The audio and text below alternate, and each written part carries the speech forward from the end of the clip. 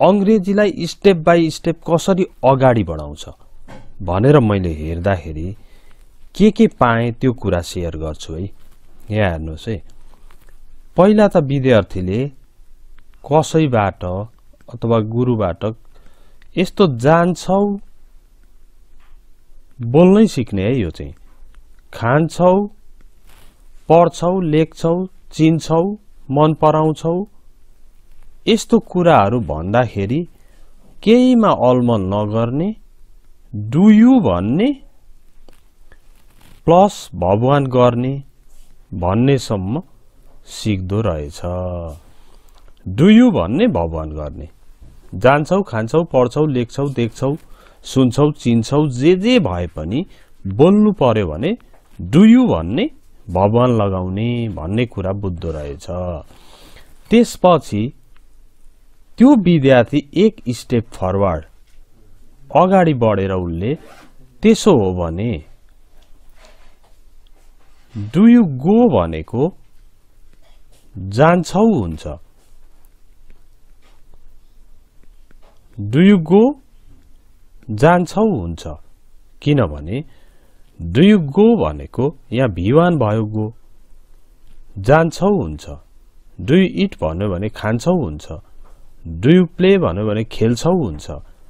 यसरी उसले एक स्टेप अगाडि बढ्दो रहेछ। अनि त्यही विद्यार्थीले के गर्दो रहेछ भन्नुहुन्छ भने व्हाट टाइम, व्हाट टाइम भनेको कति बजे, कति बजी, कति बजेलाई व्हाट टाइम भन्छ भन्ने कुरालाई उसले यही फर्मुलामा ल्याएर जोड्दो रहेछ। अनि फेरि अर्को स्टेप उसले के गर्दो रहेछ भन्दा what time do you go, कति बजे जान्छौ बनाउँदो रहेछ। हेर्नु है, कति बजे जान्छौ भयो। हेर्नुहोस् है, कति बजे जान्छौ बनाउँदो रहेछ। अनि त्यसपछि फेरि त्यो विद्यार्थीले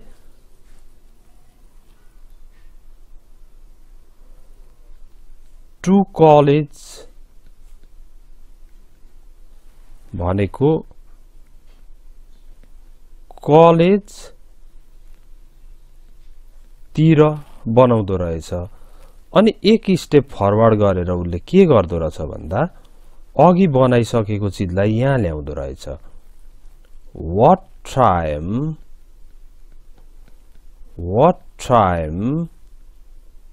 डु यु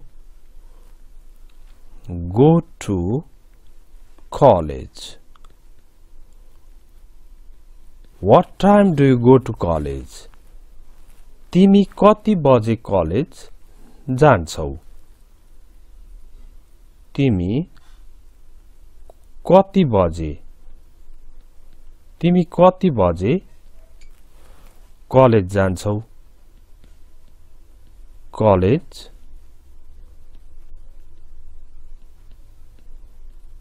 जान्छौ। अनि उसले त्यति गरेर एउटा पूरा सेन्टेन्स बनाइसक्दो रहेछ। अनि अर्को पेजमा गएर, कपीको अर्को पेजमा गएर सबभन्दा माथि चाहिँ के लेख्दो रहेछ भने what time do you go to college,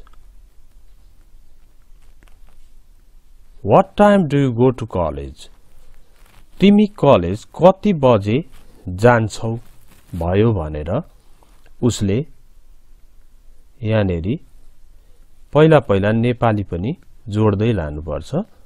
तिमी कलेज कति बजे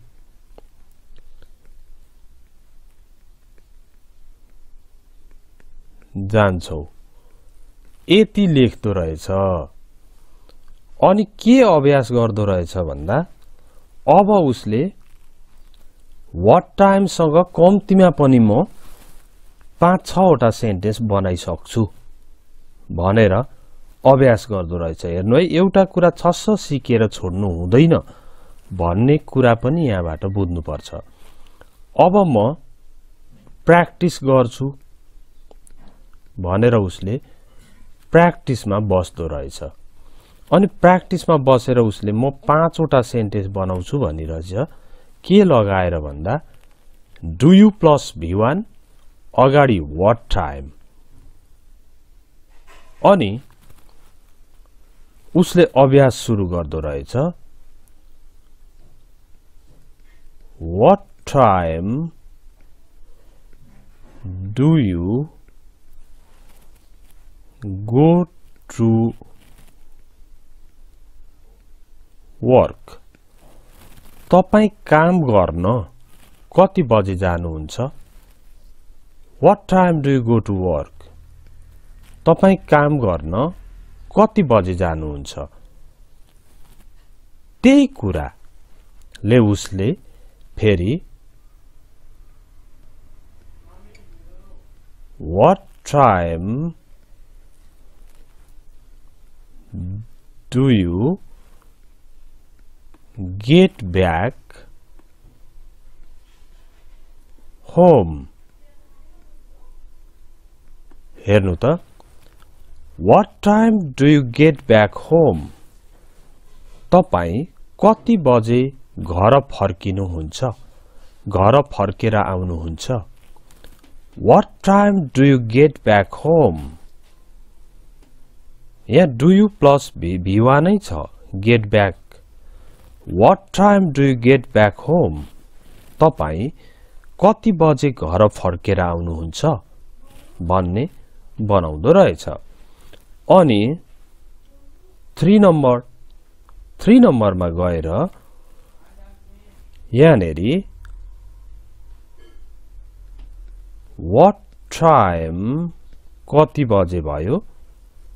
What time do you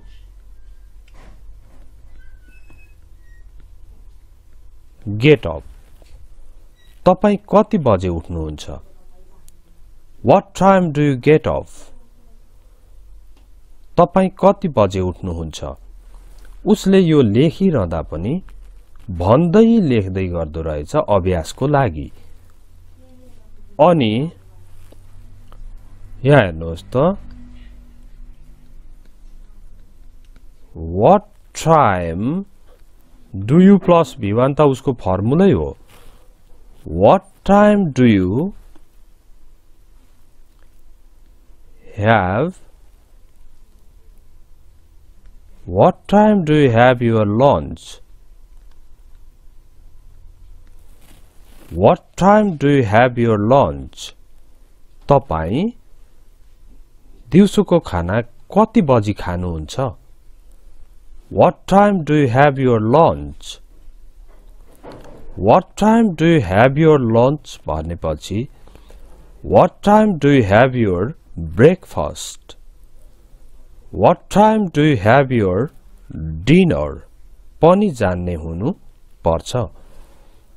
अनि अब उसले 5 नम्बरमा गएर फेरि What time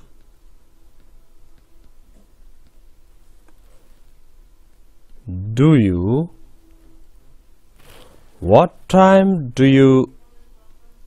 go to bed? What time do you go to bed? तपाई कति बजे सुत्नुहुन्छ? What time do you go to bed? तपाई कति बजे सुत्नुहुन्छ? यसरी उसले आफ्नो अभ्यासलाई अगाडि बढाउँदो रहेछ।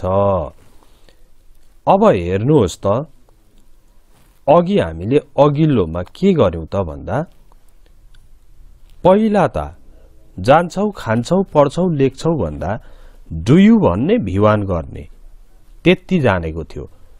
त्यसपछि What time थप्यो अनि What do you go जान्छौ लाई What time do you go बनायो। त्यसपछि उसले टु कलेज थपेर What time do you go to college? तिमी कति बजे कलेज जान्छौ भनेर पुरा एउटा क्वेशन बनायो र उसले त्यही कुरालाई अभ्यासमा लिएर गयो र What time do you go to work? तिमी कति बजे काम गर्न जान्छौ? What time do you get back home? तिमी कति बजे घर आउँछौ? What time do you get up? तिमी कति बजे उठ्छौ? What time do you have your lunch? तिमी कति बजे दिउँसोको खाना खान्छौ? What time do you go to bed? तिमी कति बजे सुत्छौ? अनि उसले यति गरेर के बुझेनछ भन्नुहुन्छ भने बुवालाई चाहिँ तपाई कति बजे काम गर्न जानुहुन्छ अथवा तपाई कति बजे हजुर कति बजे काम गर्न जाइसिन्छ भनेर उच्च आधार गर्दाखेरि चाहिँ यो त भन्न पक्कै मिल्दैन होला जस्तो लागेछ र फेरि मसँग उसले सोधेको थियो। मैले भने कि होइन इंग्लिशमा त्यस्तो हुँदैन, तिमी भने यु भनेपछि सबैलाई हुन्छ, त्यसो हुँदा फादरलाई पनि daddy what time do you go to work, हजुर कति बजे काम गर्न जानुहुन्छ भन्न सकिन्छ। अनि एक्स्ट्रा कुरा जस्तो यही क्वेशनहरुको अगाडि कसैलाई सम्बोधन गर्न पनि त सकिन्छ। Ram what time do you get back home, Ram तिमी कति बजे घर आउँछौ घर फर्किन्छौ। Hari what time do you go to bed, तिमी कति बजे सुत्छौ। यसरी सरी एक्स्ट्रा प्र्याक्टिसहरु पनि गर्न सकिन्छ। उसले यति प्र्याक्टिस एक दिन गरेपछि अब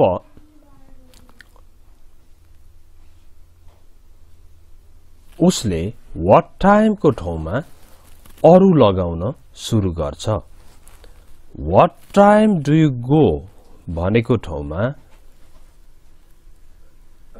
व्हाई डु यु गो उसले फेरि सुरु गर्छ कि डु यु गो भनेको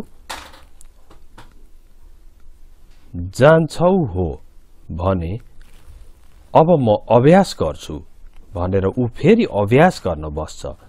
कम्तीमा बसेपछि तपाई 1-1.5 घण्टा उठ्नै हुँदैन। पढेको पढै, अभ्यास गरेको गरे, रेकर्ड गर्ने सुन्ने। डु यु गो जान्छौ भनेपछि अब म यसलाई वाइ थपेर वाइ डु यु गो बनाइदिए भने किन जान्छौ हुन्छ। किन वाइ डु यु गो किन जान्छौ हुन्छ। त्यसपछि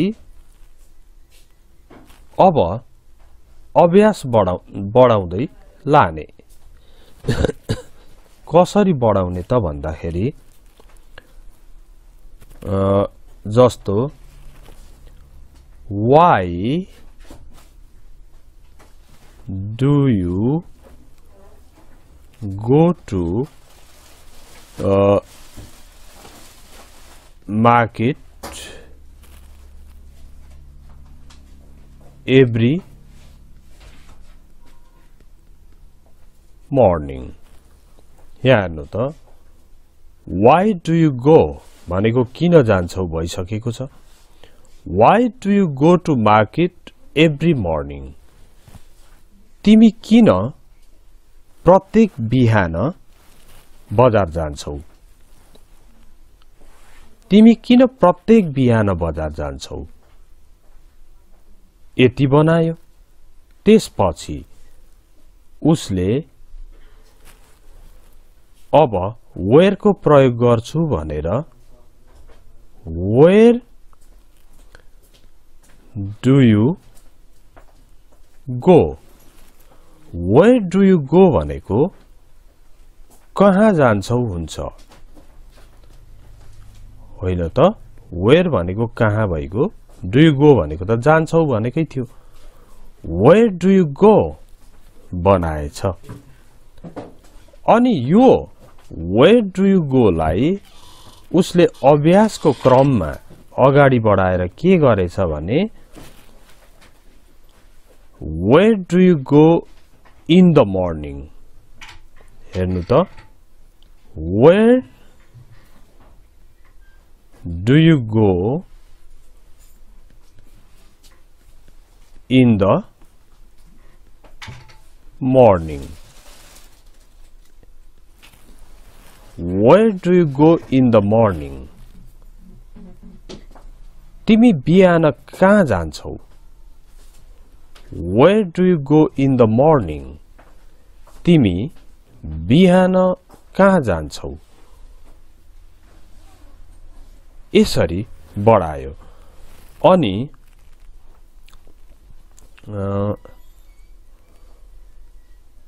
त्यसपछि उसले के कुरा बुझ्यो भने do you go जान्छौ हुन्छ भने do you eat भनेको खान्छौ हुन्छ भन्ने थाहा हुन्छ किनभने do you plus V1 गर्ने हो अब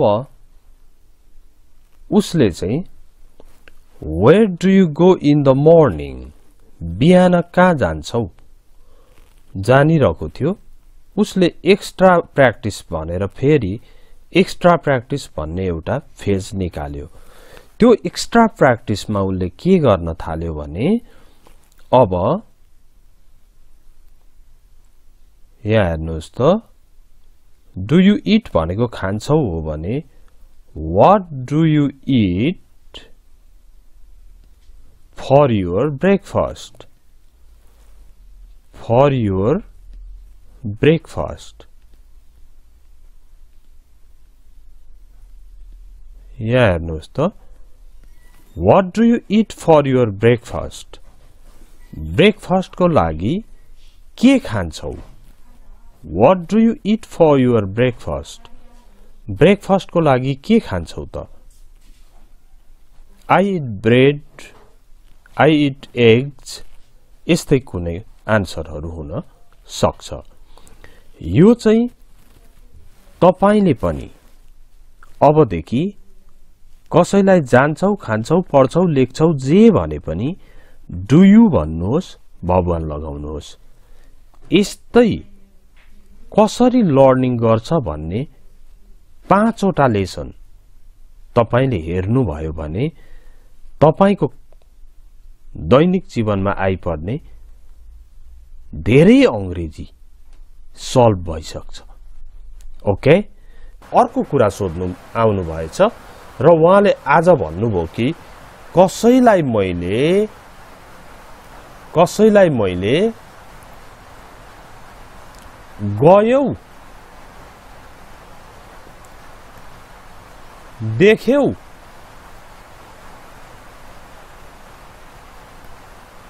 अथवा किन्यौ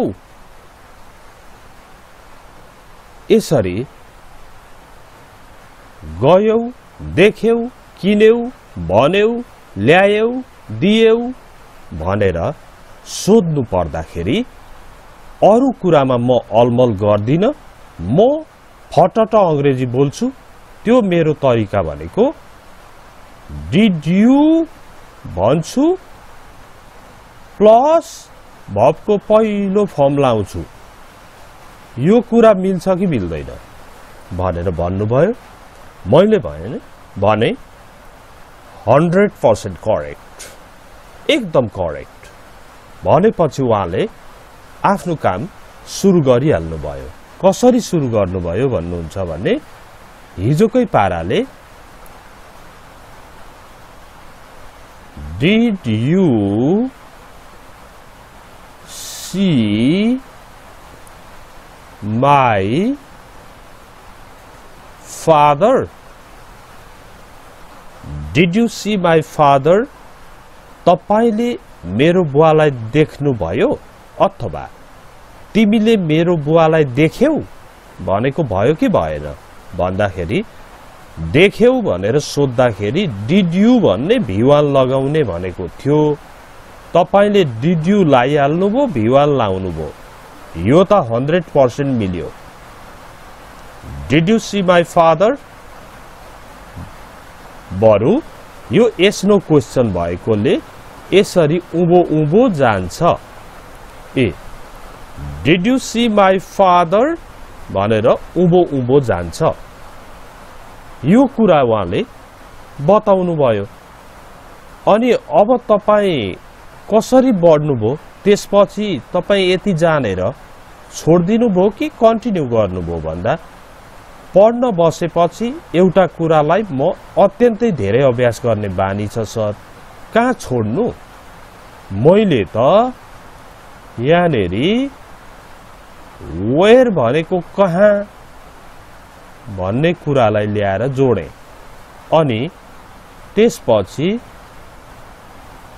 वेयर अनि त्यही माथिको सारे where did you C my father where did you C my father तिमीले मेरो बुवालाई कहाँ देख्यौ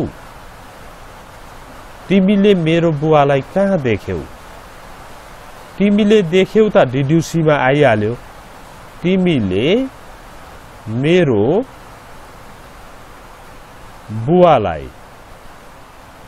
तिमीले मेरो बुवालाई कहाँ देख्यौ त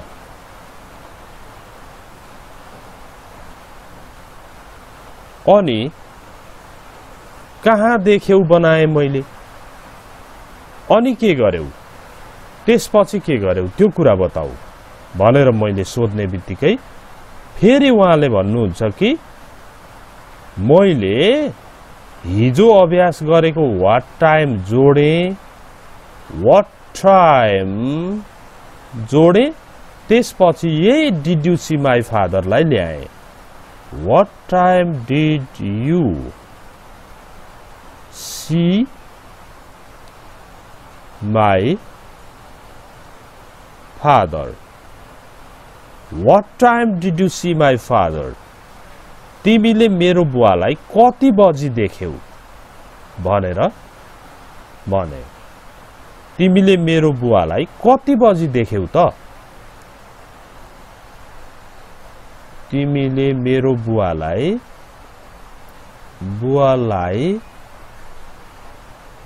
कति बजे देख्यौ कति बजे देख्यौ अनि मैले त्यो स्टुडेन्टलाई भने तिमी त प्रश्न सोध्न मात्र जान्ने हो कि के हो what time did you C my father तिमीले मेरो बुवालाई कति बजे देख्यौ भनेर तिमीलाई नै कसैले प्रश्न सोध्यो भने भन्दाखेरि उ भन्छ कि if I know the exact time I tell the time at 2 p.m. at 3 p.m. or at 6 o'clock in the morning. मैले बिहान 6 बजी देखेँ यसरी बताउँछु if I don't know the exact time I tell म भन्छु के भन्छु at about 2 p.m. त्यस्तै 2 बजेतिर about 4 p.m. 4 बजेतिर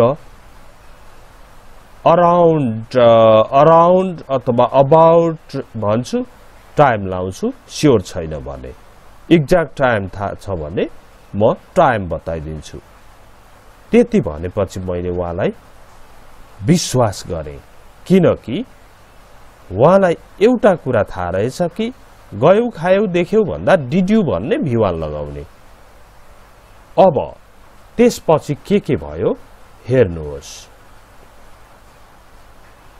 त्यसपछि अब मैले तपाई प्र्याक्टिसमा बस्नुहोस् भने प्र्याक्टिसमा उहाँ बस्नुभयो। छोड्ने कुरा छैन किनभने प्र्याक्टिसमा बस्यो। अब अहिलेसम्म के आएको छ उतापट्टिबाट भन्दा देख्यौ गयौ खायौ भन्दा डिड यु प्लस V1 हुन्छ भनियो। अनि त्यसपछि what time did you C my father यो चाहिँ आइपुगेको छ यतापट्टि। What time did you C my father? What time did you see my father? तिमीले मेरो बुवालाई कति बजे देख्यौ भन्ने भयो। अब अरु 5 वटा सेन्टेन्स बनाएर अहिले मलाई देखाउनु पर्यो भनेर मैले भनेपछि उहाँले बनाउन थाल्नु भयो। 1 मा भेराइटी दिनको लागि उहाँले भन्नुभयो यसरी, राम तिमीले त्यो चिठी पोस्ट गर्यौ त? राम तिमीले त्यो चिठी पोस्ट गर्यौ त? म यो अंग्रेजी बनाउँछु सर, मिल्छ मिल्दैन हेर्दिनु होला भन्नुभयो। Okay it's okay. अब उहाँले थाल्नुभयो कि राम पोस्ट गर्यौ त भन्ने बित्तिकै डिड यु पोस्ट हुन्छ 100% म स्योर छु सर भनेपछि म चुप लागेर बसेँ। Ram did you post the letter भयो कि भएन भन्दाखेरि भएन भन्नै सकिन मैले। भएन भन्ने ठाउँै छैन। पोस्ट गर्यौ त भन्दा डिड यु पोस्ट भएपछि सकियो क्या। पोस्ट गर्यौ डिड यु पोस्ट, गयौ डिड यु गो भएपछि सकियो। अनि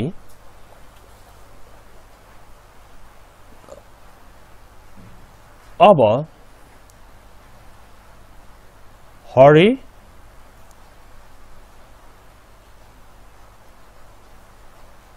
तिमीले हरि कलेज गयो म गइन। हरि तिमीले आज के सिक्यौ त?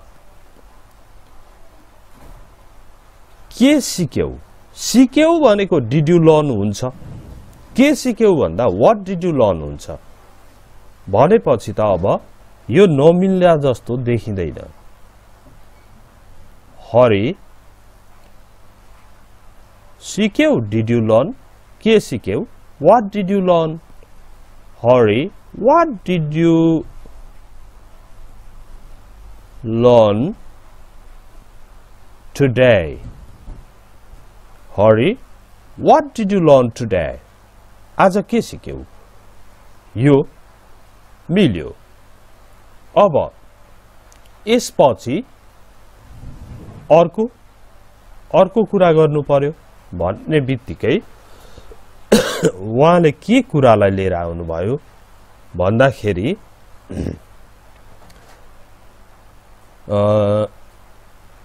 सबिन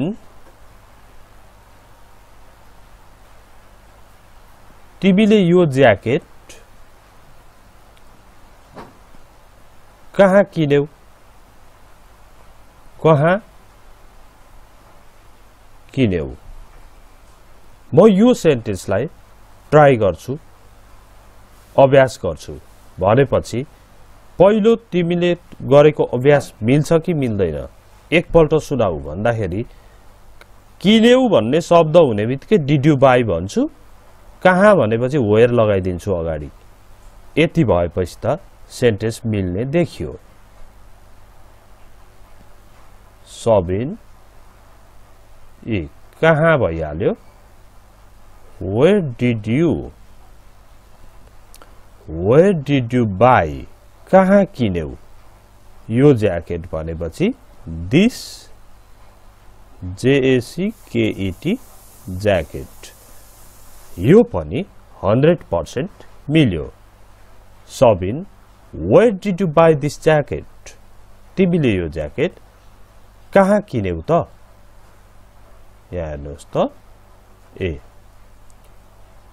र यहाँनेरि यो सबै मिल्दै जानुको एउटा मात्र कारण छ कि के कारण भन्दाखेरि यसो गर्यौ भनेर सोध्दाखेरि डिड यु भन्ने भिवान लाउने त्यति हो यसको मुख्य कारण चाहिँ ओके जस्तो तिमीले आज के सिक्यौ भन्दा what did you learn today तिमीले आज के सिक्यौ अब यो गरिसकेपछि मैले अरु दुईवटा सेन्टेन्सहरु खै त भनेपछि अरु दुईवटा सेन्टेन्स बनाउन उहाँ लाग्नु भयो अब फोन नम्बरमा गएर उहाँले भन्नुभयो कि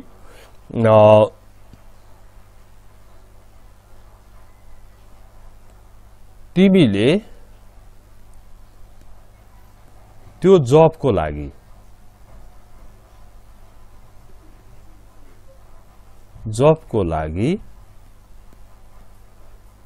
अप्लाई गर्यौ त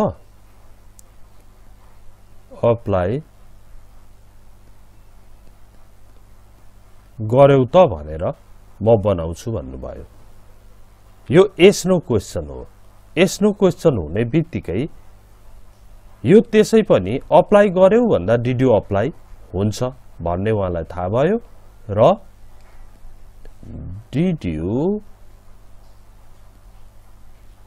अप्लाई फर द जब भनेर बनाउन थाल्नु भयो अब लास्ट सेन्टेन्स के हो त भन्दाखेरि उहाँले भन्नुभयो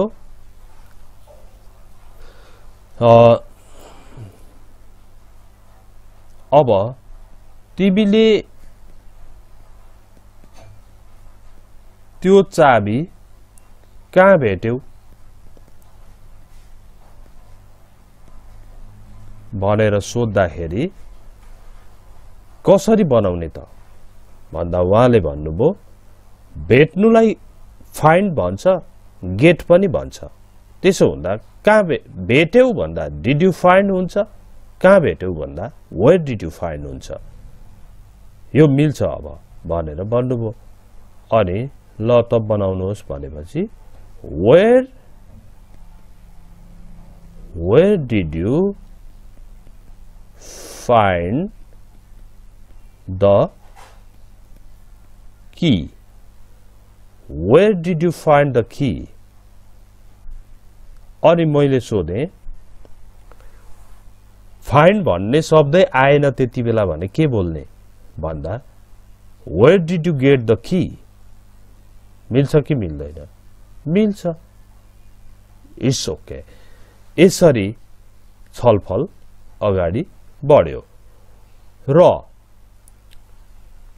आजको छलफल र हिजोको छलफल यो दुईटा छलफल छ यो भन्दा अघिल्लो हेर्नु भएको छैन भने पनि मेरो विद्यार्थीले अंग्रेजी कसरी सिक्छन् भन्ने कुरा मैले मेरो स्टुडेन्टको अंग्रेजी सिक्ने तरिका भन्नेमा राखेको छु अवश्य हेर्नु होला त्यो लिंक यसकै डेस्क्रिप्सनमा र कमेन्ट बक्समा पनि त्यो भिडियोको लिंक हुनेछ अब दुईटैलाई एकपल्ट मलाई ब्रिफिङ गरेर देखाउनु पर्यो भनेर फेरि मैले भने दुईटै भनेको चाहिँ भन्दा हिजोको पनि र आजको पनि भन्ने बित्तिकै उहाँले खराखर लेख्न लाग्नुभयो के लेख्न लाग्नुभयो भन्दा जान्छौ खान्छौ यस्तो खालकोमा do you plus verb 1 do you plus verb 1 गर्ने हो तर गयौ खायौ यस्तोमा did you plus verb 1 गर्ने हो कुरा प्रष्ट छ भनेपछि त्यसो भए दुईवटा एक्जाम्पल लेखेर देखाउनु पर्यो भनेपछि उहाँले खरखर लेख्न थाल्नुभयो कि do you go to college यो जान्छौ भनेको हो अनि आजको लेसनमा मैले भनेको कुरा चाहिँ के हो सर भने did you go to college गयौ भनेको हो यही हो मेरो कुरा भनेपछि ल ठीक छ अरु संसारभरिबाट यो धेरै सबैभन्दा 2016 देखि चलिरहेको च्यानल हो संसारभरिको स्टुडेन्टहरुले हेर्नुहुन्छ अर्को पनि एक्जाम्पल दिनु पर्यो भनेपछि उहाँले यो भन्दा एडभान्स गर्दियौ भन्नुभयो गर्दियौ भनेपछि के गर्नुभयो भन्दा अलिकति थपेर what time do you go to college तिमी कति बजे कलेज जान्छौ भनेको हो अनि अब अलि ढिलो गएको जस्तो लाग्यो अनि what time did you go to college